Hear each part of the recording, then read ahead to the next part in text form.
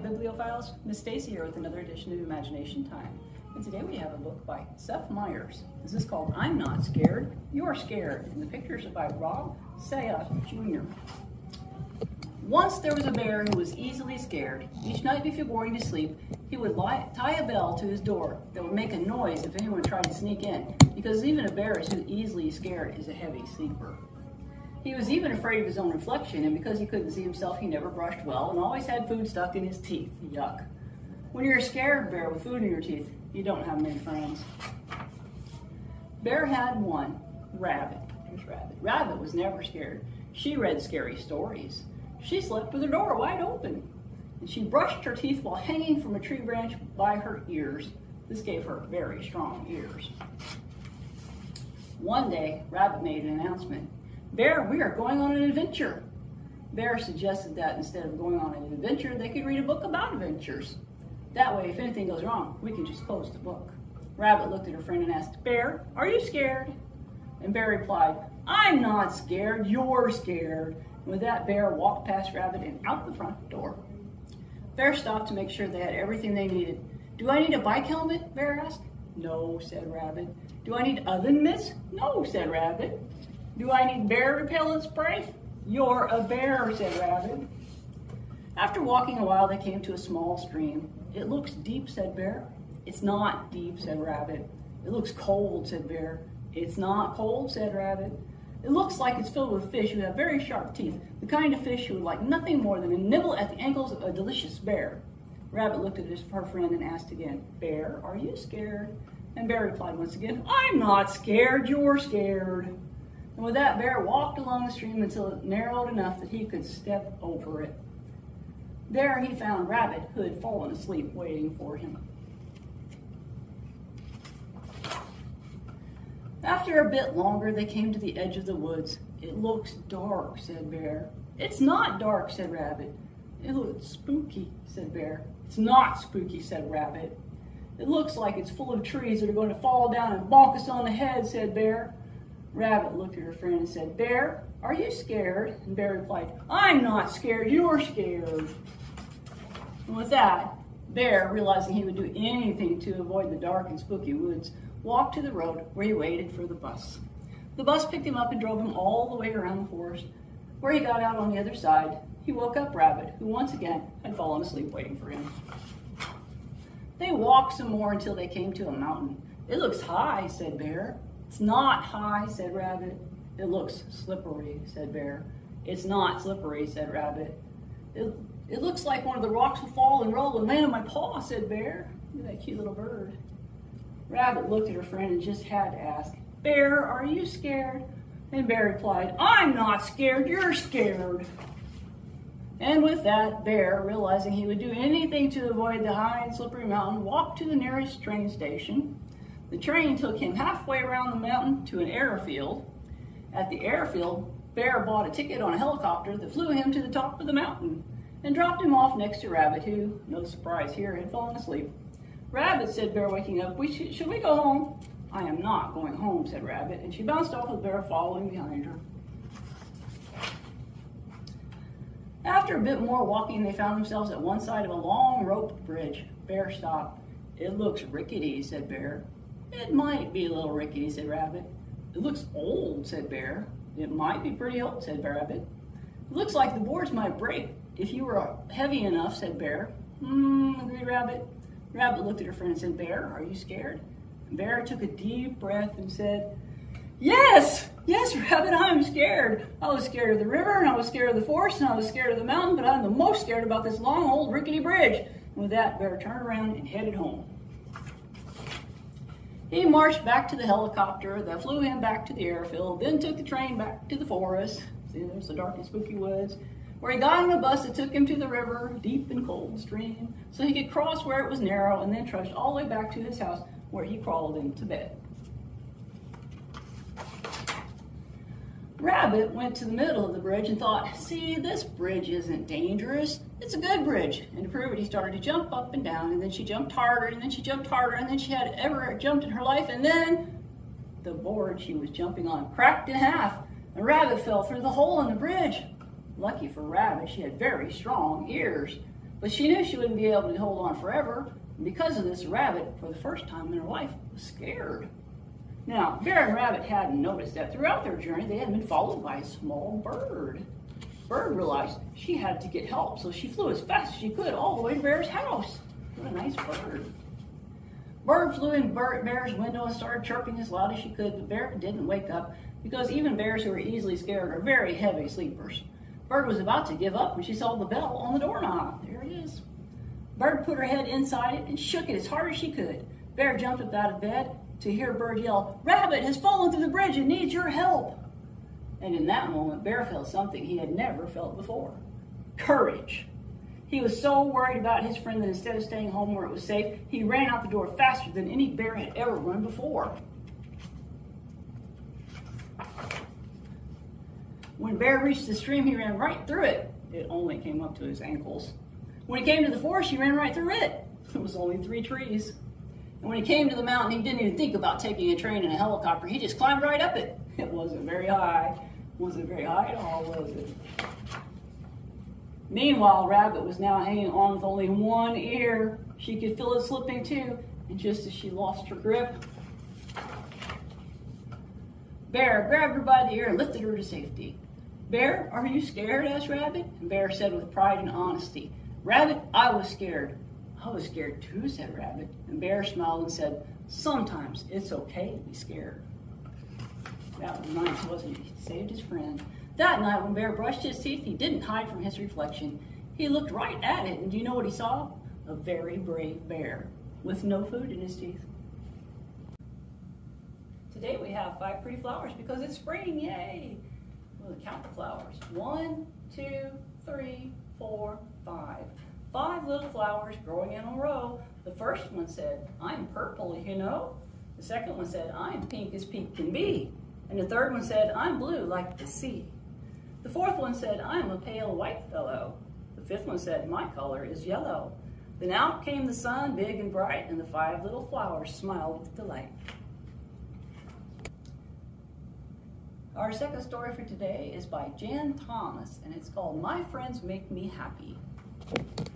Hi, sheep. There's our friends. Hi, friends. Can you guess what makes me happy? Let me guess. Okay, I'll give you a hint. It starts with the letter F. He's thinking, isn't he? Thinking hard. Fish! He sees a sheep with a fish. Fish? Don't be silly, donkey. That's not what makes sheep happy. No, it's not fish. Wait, let me guess. They are. Now they're going. Wait a minute while he's thinking. Fans! And he's imagining a sheep with a fan. Isn't that cute? Cute pig. Fans! Don't be silly, dog. That's not what makes sheep happy.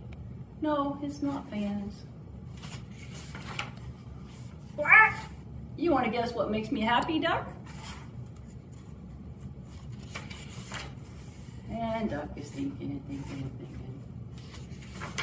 And he sees sheep with a turnip. Turnips, says duck. This duck loves turnips.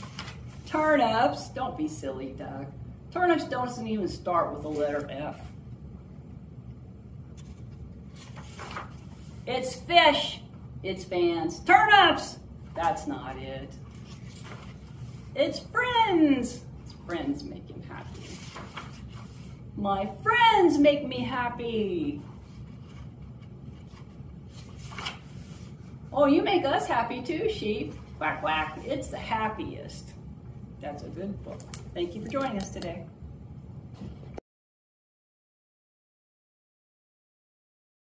Hi, welcome to Craft Time, everyone. Today we're going to make a fun craft. It could be for spring or it could be for Mother's Day. And what it is a handprint bouquet. All right, in your take and make, you're going to have 3 different colors of construction paper. You're going to have 3 pipe cleaners, some ribbon, and then you're going to have some little, like half of a pipe cleaner, 3 for that. So at first you're going to take your hand and you're going to trace your hand and you're going to cut that out. So because my hand's so big, I got a little person's hand, so you're going to do this on all 3 of the papers. Okay. So if you need help cutting them out, just have a grown-up help you. All right. And so now we're going to cut them out.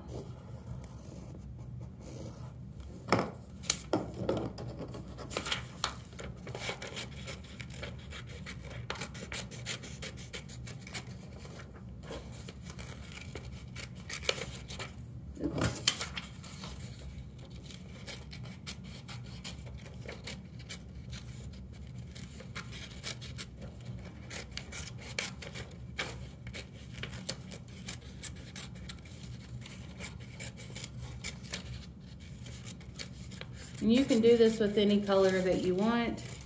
It's just that this is the colors that were in the Take and Make. Okay, there's one hand. All right, so we have all 3 hands. So what you're gonna do is you're gonna take your, first we're going to take your stem, and you're gonna take the half piece one that's a different color, and you're gonna wrap it around the top of your stem to where it goes all the way down.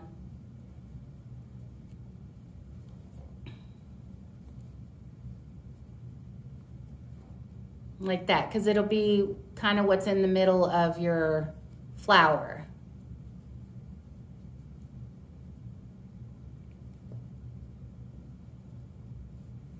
Okay, so it kind of should look like that. So we'll do all of them.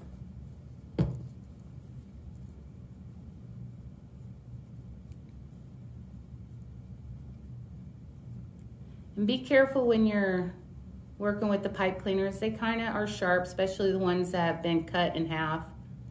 So you don't want to hurt your finger.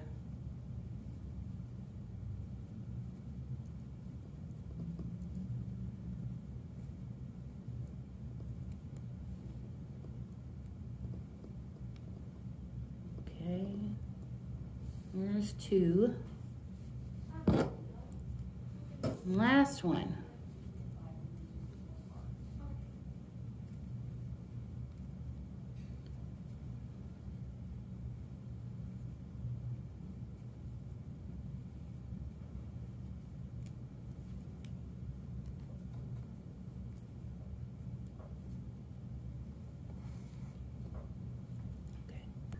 Okay, so now you're going to take your hand and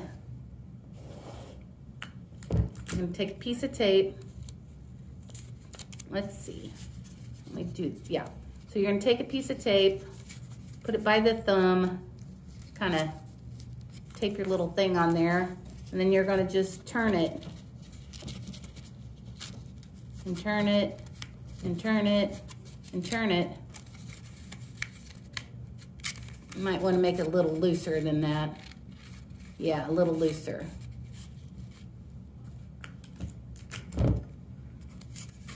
And put a piece of tape down at the bottom. We're going to keep doing that with all of them. Put a piece of tape there, like that, and then just turn them a little bit to where it's just on the other side where you can tape it.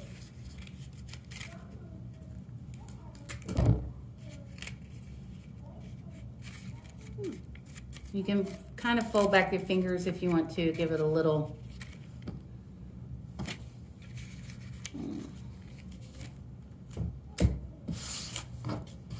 And then the last one.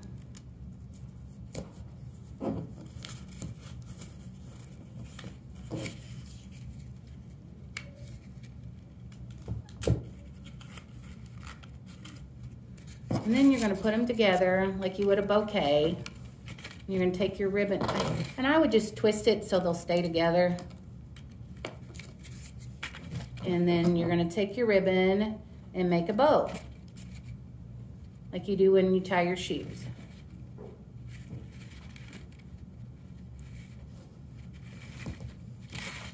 And there you go. You have your bouquet for your mom or your grandma or your aunt or whoever, even just your friend. Thank you guys. Have a good craft day.